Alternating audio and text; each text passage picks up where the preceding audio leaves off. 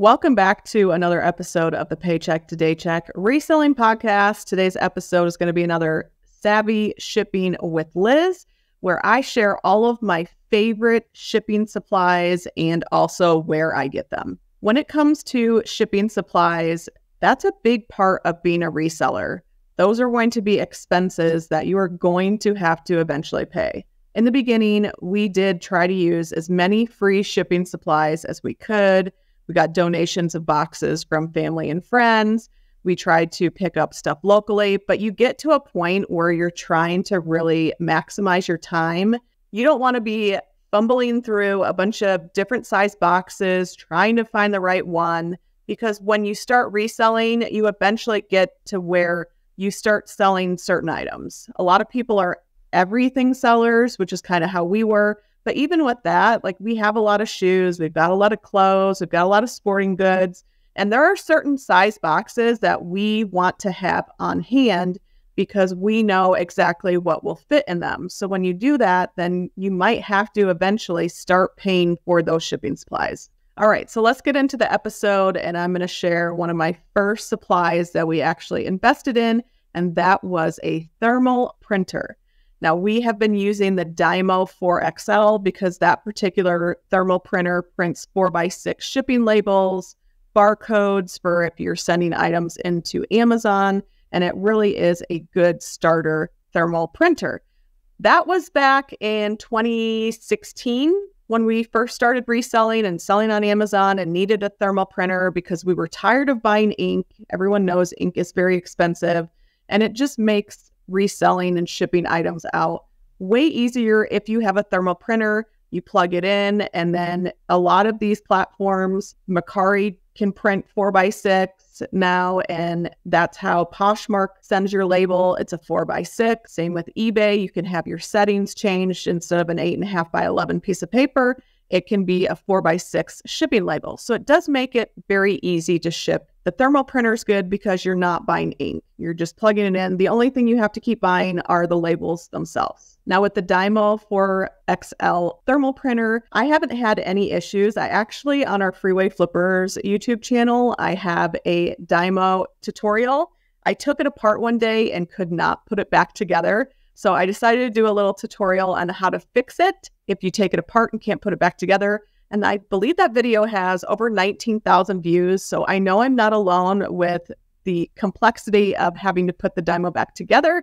So that's one thing I don't like about the Dymo 4XL is that if you do get like a paper jam, something gets stuck, you have to take it apart and then put it back together. So just recently was Prime Day, as you guys know, on Amazon. And Casey and I purchased a new thermal printer that I definitely want to do like an unboxing with and kind of test it out. The one thing with the Dymo 4XL, it is its own printer. You can only use rolls of it.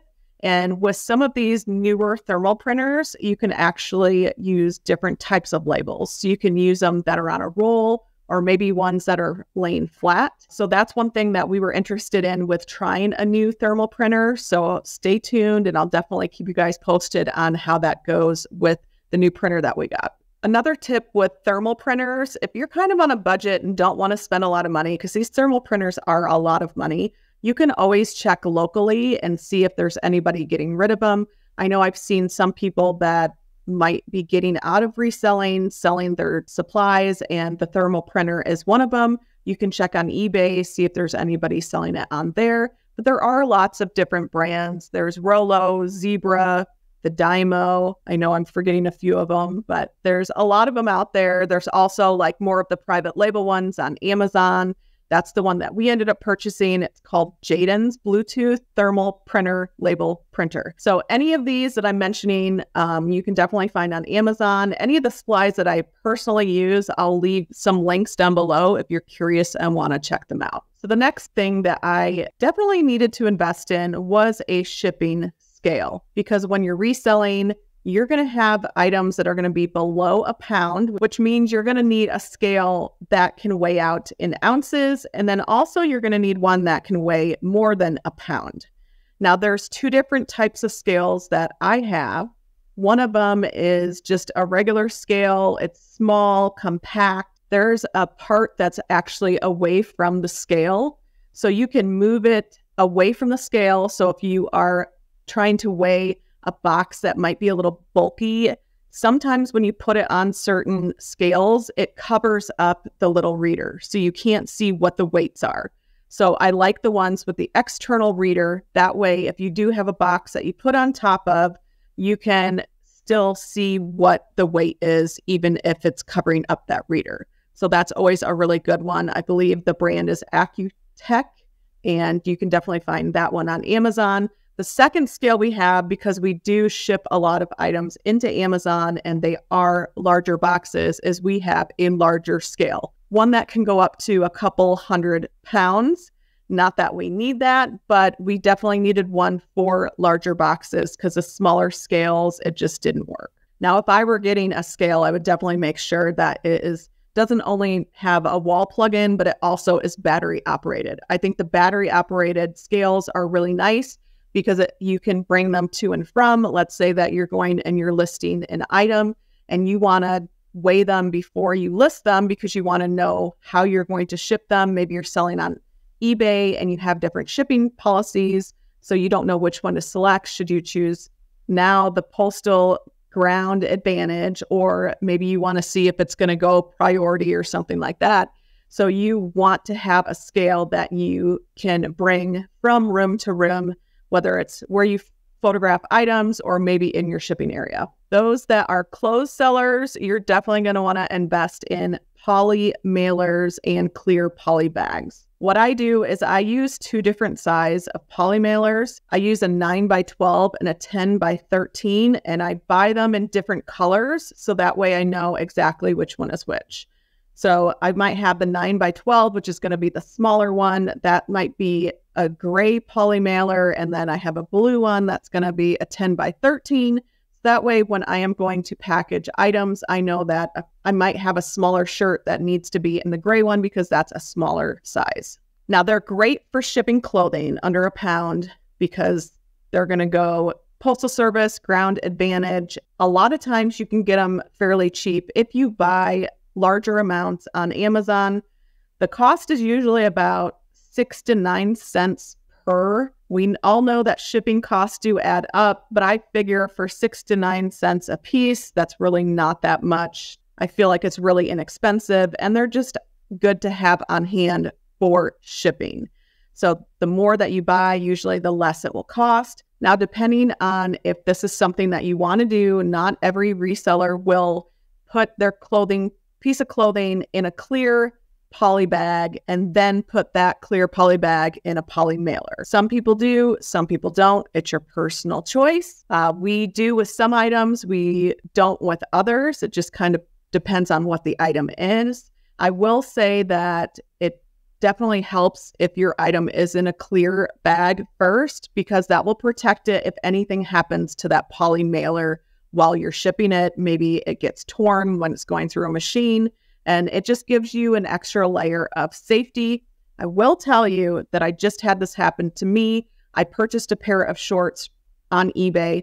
They arrived in a postal service flat rate envelope, but luckily the seller ended up putting the item in a clear bag first, because that flat rate envelope ended up ripping. And had they not put my shorts in that clear bag, I guarantee that they probably would have gotten damaged. So that's just something also to think about, is just giving your items an extra layer of protection. Now let's talk about boxes. I have boxes of all different sizes because I have told my family and friends, you guys shop on Amazon all the time, save those boxes and give them to us, which they are really nice to have on hand, to have extra boxes. Some of them are kind of odd shaped and we might need a specific size. So sometimes what resellers will do is they will buy a box sizer. And what this is, it's a metal tool. And on one end, it has like a little, it's not a blade, but it's a little wheel, and it will help kind of perforate the box to where you can then bend the box easily. So then with some of the Amazon boxes that aren't the shape or size that we need, we then use a box resizer to resize it. And the box resizer has this little wheel that helps us make a line, and then we can kind of cut the edges of the box, fold the sides over, and it actually makes the box smaller to the size that we need. So that does take a lot of time to do. There are certain cases where we just can't find a box that will fit a specific item. So therefore we use the box resizer. It is a great tool to have. I highly recommend having it on hand just in case. You never know when you're going to need it. But with certain boxes, we know that with our eBay store, we get the quarterly $25 coupon because we have a basic store that can go towards eBay shipping supplies, and we know exactly which boxes we're going to buy. We usually buy eBay tape, but they give you so many of them that really we don't need to use that every single quarter. So instead of buying the eBay tape, we end up buying specific size boxes. We know that for shoes, because we do ship a lot of shoes, they're going to go in a 12 by 6 by 6 or a 14 by 7 by 5 eBay branded box. So that's what we use our quarterly coupon on. And that really helps have specific size boxes. So when we sell the shoes on eBay, we can just go and pull those size boxes and use those to ship the shoes. So over time, we have definitely been able to use the quarterly coupon to then have specific size eBay branded boxes. We also have 10 by 8 by 6, 8 by 8 by 8, and then I think it's 8 by 6 by 4. So we have all those specific size boxes on hand. It just makes it much easier when we're shipping. We know if we have a specific size item, like let's say it's a hat, I'm going to grab the 8 by 8 by 8 box. I don't have to go through my stack of Amazon boxes and try to put them back together because we lay them flat to save space and try to figure out a box size that will work. Now, another tip, if you do have a lot of Amazon size boxes, you can go to Google and Google Amazon shipping box sizes and get kind of a list, because every single Amazon box that you have is going to have some sort of letter or number on it. And that is going to be the specific box that they're using to ship your items.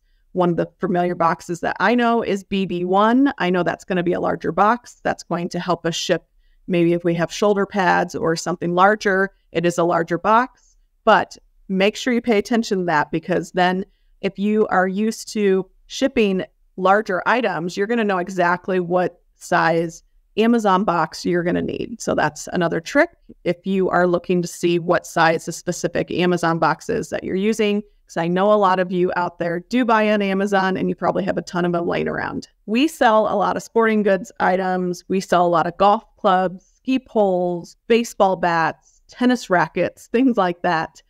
We buy on Amazon. We buy 4 by 4 by 48 boxes or cardboard boxes. They're great for shipping golf clubs.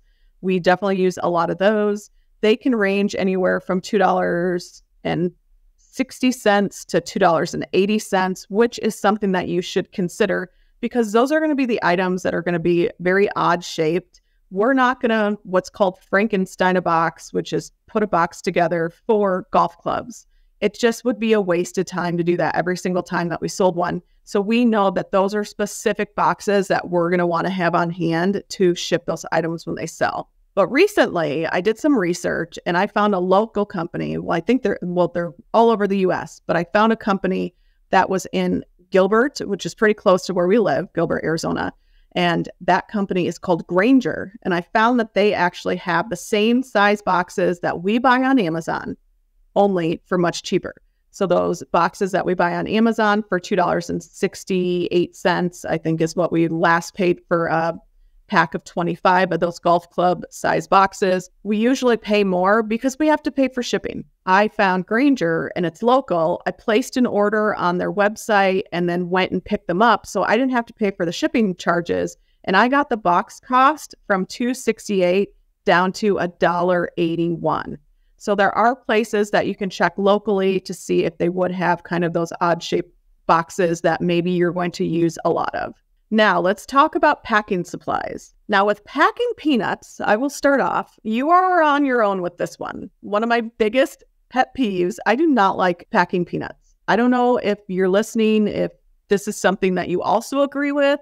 I don't know why they bother me. I think it's because they cling and they just are really, to me, annoying. I just don't like packing peanuts. And it frustrates me because my sister doesn't realize that I don't like them. And when she gives me her shipping supplies, there's always a random box with a bunch of packing peanuts. I've got to tell her, no more peanuts. You can score a lot of packing peanuts because I believe people are just like me and they just don't like them. They want to get rid of them. If you do like using packing peanuts, definitely check locally, see if there's somebody giving away them for free. I feel like that's something that a lot of people do get rid of. So check your local marketplace. We use a lot of air pillows. I'm a firm believer that if you are shipping a package, you should shake it before you ship it. I don't care if it's a pair of shoes inside of another box. Anything that you're shipping should not move in the package that you're shipping it in. Air pillows are really good for making sure that items don't move. We save all of them from Amazon. So air pillows are really good to have if you have a lot of space in a box and you need to make sure that your item doesn't move. Air pillows are great, and Amazon loves using them as well. So I'm sure if you're buying items on Amazon that you can stock up, those are really good. Bubble wrap. I think bubble wrap is something that everyone should be using, especially if you're going to be shipping items that might be fragile or just need that extra protection when shipping. I've seen locally, once again, with these shipping supplies, such as bubble wrap, people trying to get rid of them. One of the problems that I see with that, if they're free, they tend to not be on a roll. I really like having the bubble wrap on a roll.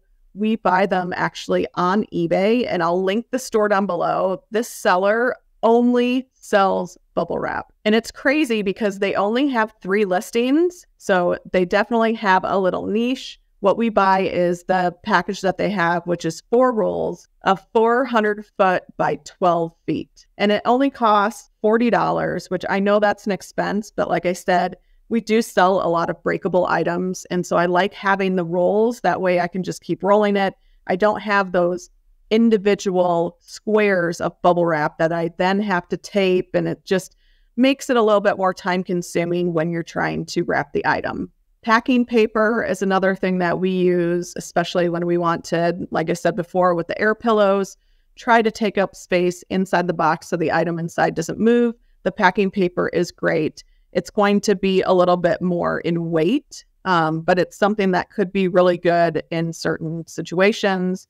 If you're trying to do the corner of a box, like an air pillow would be kind of challenging to just put in a corner, but like packing paper, you could put in each corner of a box.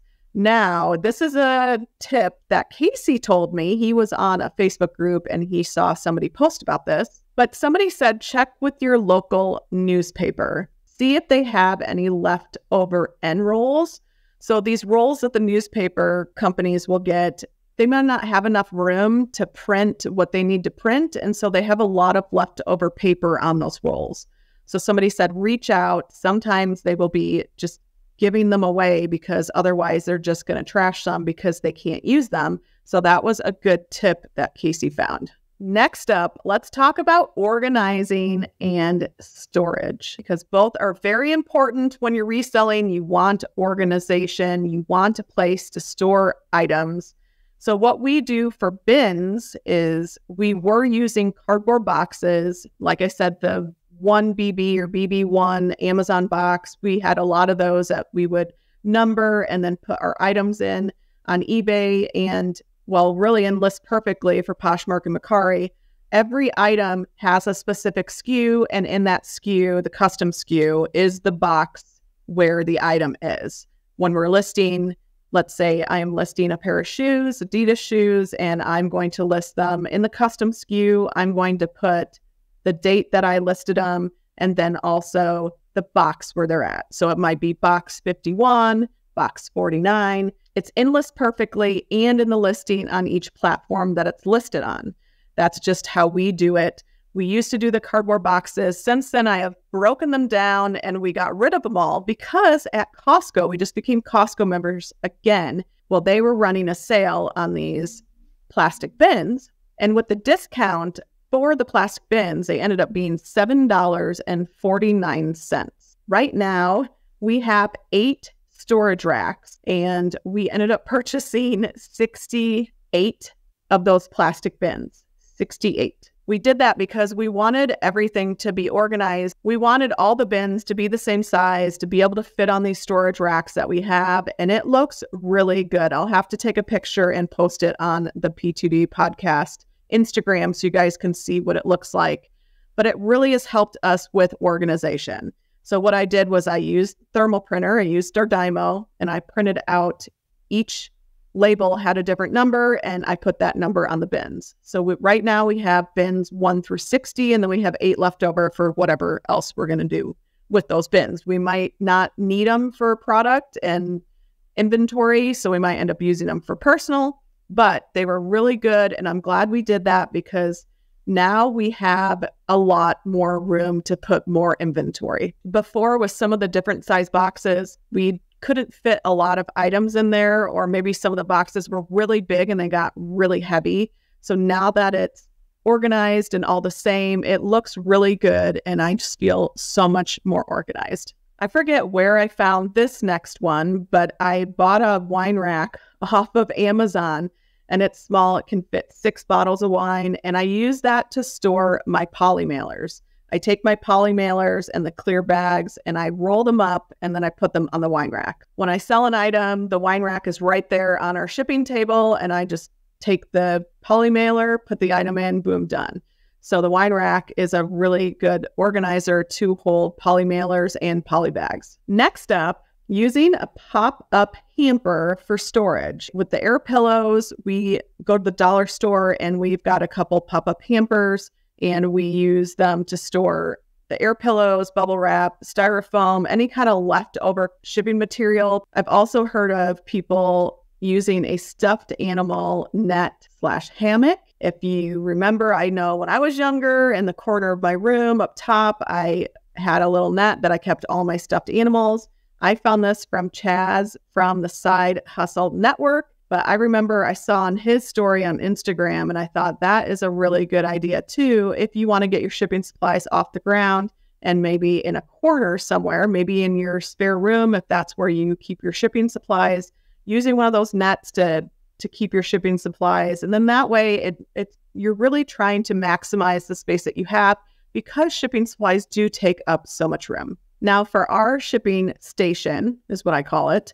It's just a fold-up table, like a fold-up camping table. We found them locally, and it's just in the corner of our office. It's enough space to store our tape, the wine rack, a garbage, our scale, scissors, things like that. It's not that big. Don't think that you need this large table or this large area. As long as you have a space where you can bring an item, and then you can prep it for shipment. You can put it in a box, put it in a poly mailer. You don't need a lot of space. I like using fold-up tables because then we can move them around, and it's not this like big, heavy, bulky table that, you're going to need multiple people to use. We like to change our office area up a lot. We just actually recently did. If you're watching on YouTube, I have plants now behind me. I am in a different area of our office, a better area for doing this podcast. Actually, I'm where we would do our shipping. We had our shipping table where I'm sitting right now, and we moved it to the other side of the room.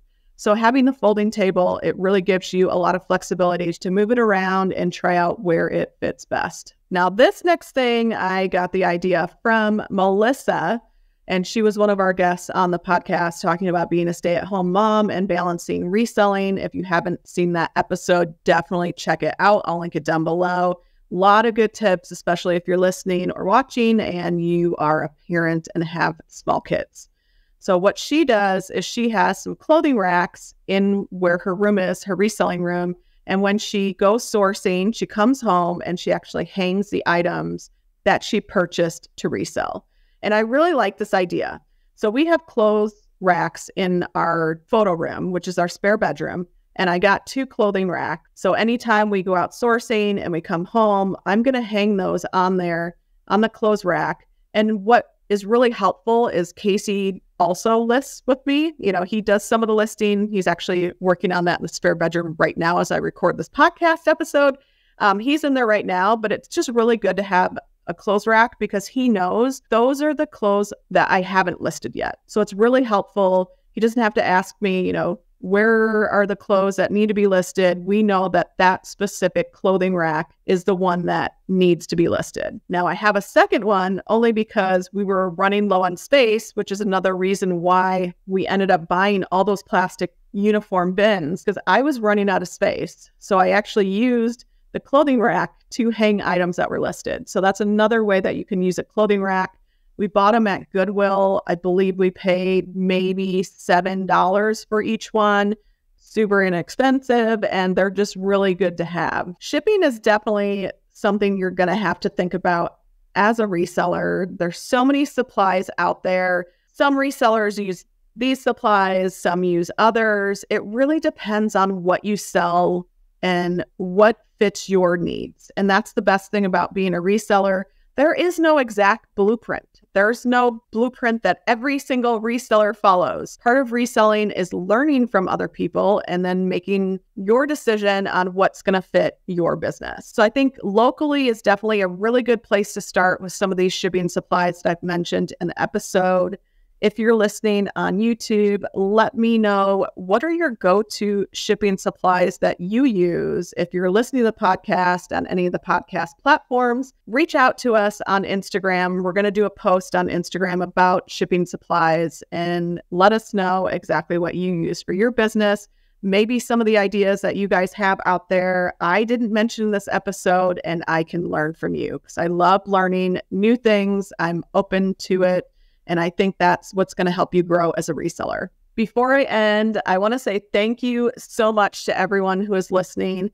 We could not do this podcast without you guys, without our amazing Daycheckers reselling community. If you're not part of the Facebook community, make sure that you join on Facebook. I hope everyone is staying cool this summer. In Arizona, it has been miserably hot, but I am managing, I am working through, and I'll catch you guys on the next episode.